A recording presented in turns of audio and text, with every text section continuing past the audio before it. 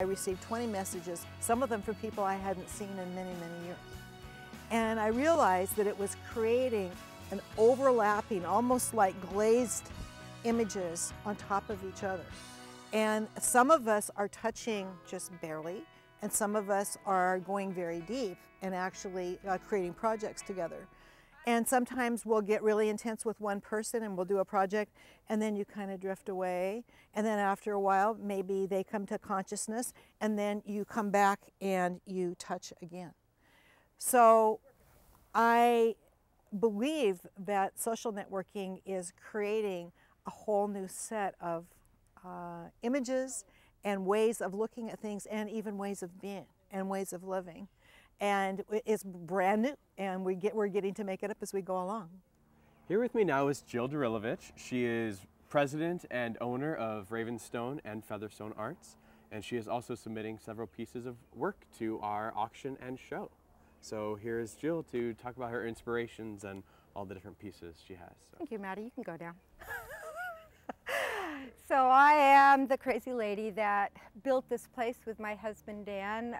We've created a spot for artists to come and be inspired no matter where they go. There's art sculptures and water features and hot tubs. And so at an early age, I was inspired by my dad, who was considered at the time a jack of all trades.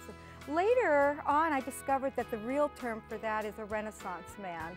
And he was able to recreate anything. He dabbled in all the arts. But most important is he taught me never to say I can't. The biggest curse word for my dad was the word that I can't do it. And inspired me to be able to do anything I wanted to do. And then growing up, my best friend's mother was a theatrical agent. So my life was surrounded by color and artists. I worked for the mayor of New York, bringing art to inner city kids, and it's kind of interesting because I've come full circle where I've opened a business, a nonprofit, again, bringing art to people. I work in a lot of different mediums. This is acrylic on canvas, and I paint mostly for my children and family. This is a giclée, actually. The original is hanging in my daughter's living room, called Tango. The trees are dancing. This one I call Kudos to Klimt, because Gustav Klimt did the picture originally, and I did my little rendition of it, how to give it curly hair. Because contrary to what I look like, my hair is really quite curly. This one's called Radical Raven, and I just loved him. And I was painting on Naugahyde, and you saw my sister-in-law Sherry's work. That's what she does, and I went to her house one day and got inspired to do that piece. This one, my son asked me to do a piece that had the monks and the willow tree in it, so I created that. It's called The Journey, and the monks are heading to their Mecca. I love birds and horses and people. That's just an egret painting I did. This one's a pelican picture that's hanging in my brother's house in Panama. This one is wild horses that it's a giclée. The original has a lot more metallic colors in it, but it was for my daughter Venice. She has a passion for horses. In addition to doing painting, like I said, jack of all trades, Renaissance woman, I'm a sculptor. And this was the very first piece I did, and I call it Emergence. So you have a horse's head coming out, then the body starts developing, and in the last part of it, the horse is all out except for one little leg that's still left behind. This one is a heron that I did for my mother-in-law, because their last name is O'Heron. And this piece over here is my favorite. It's not metal, it's clay, and I painted it to look like metal.